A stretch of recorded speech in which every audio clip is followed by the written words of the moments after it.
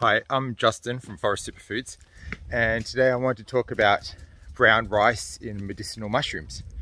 So, I'm not a mycologist, I'm not an expert on mushrooms, but people who are, such as Paul Stamets, who have spent 40 odd years studying mushrooms and are world-renowned as medicinal mushroom experts, talk about the importance of including the mycelium in the finished product. And if you're interested in learning more about Paul Stamets, he's a fascinating guy. There's some talks with him and Joe Rogan that I would highly recommend. But getting back to the mushrooms, so there's two different ways of harvesting mushrooms. One is you can just cut it off at the base and harvest the fruiting body.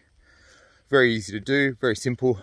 Another far more complex and difficult thing to do is to include the mycelium, which is the roots of the mushroom that grow below the surface. And mycelium's incredible. It covers the entire earth. It's the biggest living organism.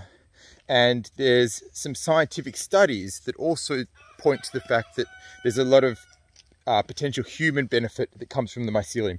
So we choose to go with that option because I always try to just provide the best quality product I can at Forest Superfoods. And so the way we do it is, rather than just cutting it off at the base, we dig out the mycelium. And because the mycelium is so fine, the root hairs are so fine, it can't be separated from the brown rice entirely. So our products are always going to have traces of organic Australian brown rice in them. And that's just the way it goes if you want a product that has some mycelium in it.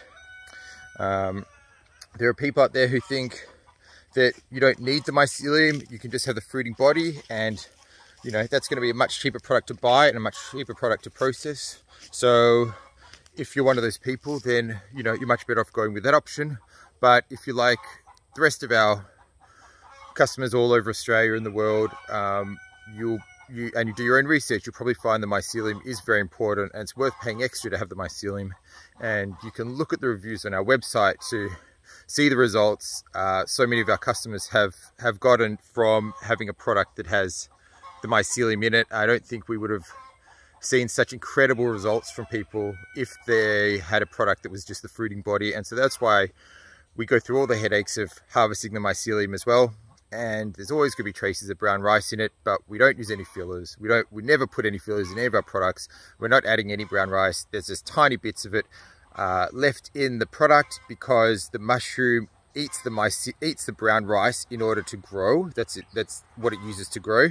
And there's always going to be a little bit of that left when we harvest the mycelium. So I hope that helps. If you want to get some Australian grown, 100% freeze-dried, 100% freeze-dried Australian mushrooms that include the mycelium, we've got reishi, lion's mane and turkey tail, all available with capsules from forestsuperfoods.com.au. If you have any questions, leave a comment below and I'll get back to you when I can. Peace.